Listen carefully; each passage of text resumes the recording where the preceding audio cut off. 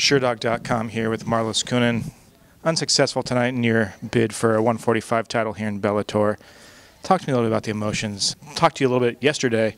I imagine this retirement was already on your mind. Yes, I have been overtrained for many years, for over more than a decade. And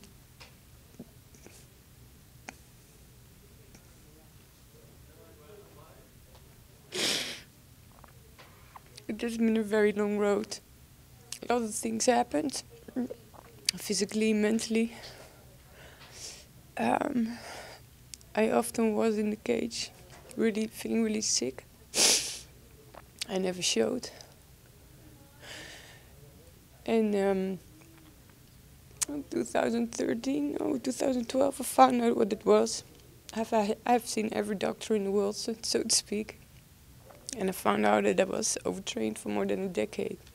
It's not just like normal overtraining that you sweat in the night and stuff like that. Like, I had attacks. And every time when I step into the cage,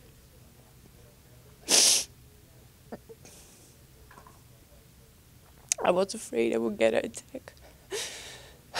And this time, after Rome trained me, and we did the last training camp too, this training camp, and I could go for the 5 times 5 minutes again.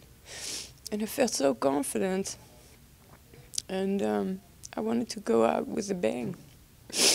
I did go out with a bang, but there were bangs on my head. I respect Julia, and every fighter that has fought me knows that I'm a bitch prior to the fight.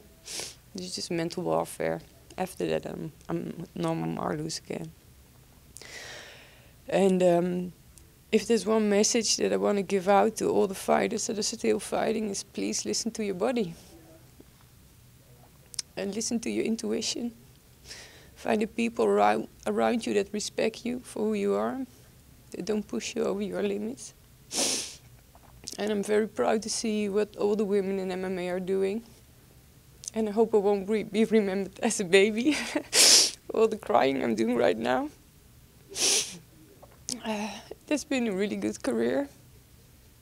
And I'm really grateful for Bellator. They picked me up when I was in a very low place. And Scott Coker has given me so many opportunities throughout my career. And he's a martial artist, he's an 8th-degree black belt. He knows what fighters feel. And both Strikeforce and Bellator have always been a home. And I know that when you fight there, you just have to show up and fight. But with Strikeforce and Bellator, it was like a family. Rich, Carrie, Jeff, MJ, all the people around. I feel really appreciated. And I want to thank the fans. I'm so sorry for giving so much love. And I hope the next interview I will not be crying anymore. That was basically it. Have you thought about what life is going to be like after tonight? Do you have a plan? Do you know what you want to do? Do you want to stay involved with martial arts, with mixed martial arts, things like that? Yeah, I know. Yeah, I have. Of course, I have my gym in Amsterdam. But MMA is so much more than a sport. It's so much more than beating the shit out of each other. It's the perfect tool for empowerment. And I've learned so much. It's like fighting Cyborg twice. I love Cyborg, by the way, don't get me wrong. She beat the shit out of me, but I like her a lot. But you can grow as a human being from fighting. And a lot of people in my country don't realize it. And I think still, though we're getting mainstream, a lot of people don't understand the essence of fighting. It's like exchanging energy. You can learn so much from it. And that's what I want to do. I want to coach people. I want to coach. My focus will be on women because I think that women need some empowerment. And slowly but steady, that's what I will do. To have your family here, talking about how fighting is more than just beating the shit out of people. It's about this empowerment, to be able to bring your family into something that has meant so much to you for so long. How has that sat on you emotionally this week? Yeah, well, my brother Rob, he was in my corner. I asked him, "Do you want to be in my corner?" He was like, "I don't care." I was like, he really don't understand what it means. And later he found out. He was like, "Yeah, please, can I still be in your corner?" He has never seen me fight in real life. He lives in London for many years already. So it was really important to me that he came, because he was the one who brought me to my first martial arts class. And he has always been there for me. He has been a really big brother.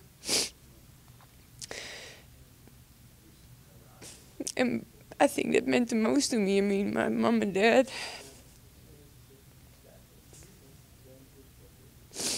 they've always supported me. I mean, they saw the contractions that I had, the energy that I never had. And they have begged me to stop fighting, but I just couldn't. There was this fire in me. I needed to do it. But though they didn't want me to fight, they always supported me. And it meant, yeah, it was a great deal to me that they came. And I'm ashamed that it was such a lousy fight. When people look back at the contributions that Marloes Coenen has made to women's mixed martial arts, what's the main thing that you would like for them to take away from that, from all the years that you've put in, what you've done in this sport? It's hard to say. The only thing that I hope is that people see me as a true fighter. But I cannot demand that. It's something that fans, or if they're not fan or whatever they are, that they give you. I cannot ask that. But if they give it to me, that will mean the world.